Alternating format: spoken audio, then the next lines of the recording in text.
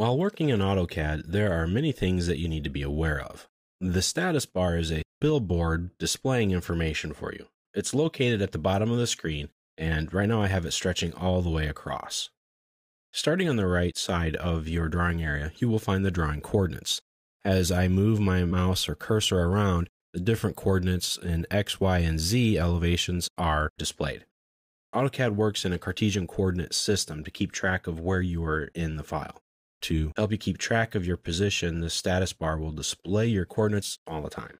So if you need to determine the coordinates of an object in your drawing, for example, a line, I can zoom in with my scroll wheel on my mouse, move my cursor over to that endpoint of that line, and it will show me where the coordinates are. Next, you will see here on the left are your toggle status icons. They're highlighted when they're on. It means they're blue when they're on.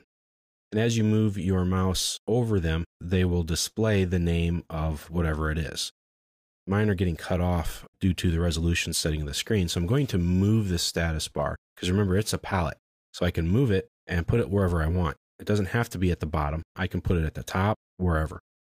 But as you move over each of these icons here, it tells you what they are, and it also reminds you of the keyboard shortcut or toggle button that will turn them off or on. To toggle these settings off or on, you can use your different function keys or keyboard shortcuts, a lot of them with the command button, to turn them off or on, or you can just click on them. So if I want to turn the grid off or on, I can just left click on the grid status bar icon. I can do the same here for my ortho mode and toggle that off or on, polar tracking, etc. Over here on the left, you're going to find the model space or paper space toggles.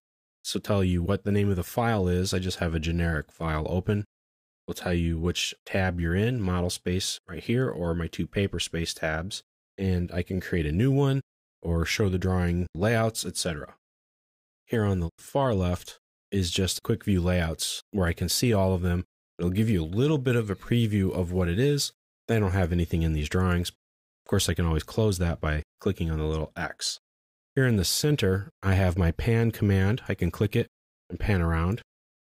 Press escape to get out of that. I can zoom in or out, or I can toggle off or on my view cube. And we'll talk about those things later on.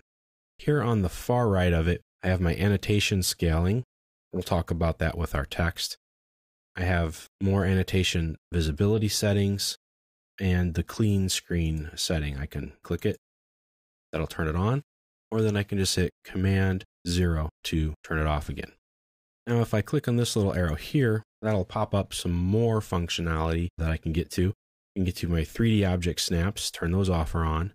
I can allow or disallow the dynamic UCS. There's a 3D orbit. A lot of these other commands have to do with your 3D modeling. So typically I keep those off unless I'm doing 3D modeling. And for the course of these videos, I'm going to leave those turned off. I can completely close it by Xing this out here, but I don't want to. I'm going to put it back where it belongs and then stretch it across the screen. So that's the status bar. You can look at it very quickly to get some information on what's going on in your file or your drawing, or you can make a couple of changes or gain access to other aspects of your drawing.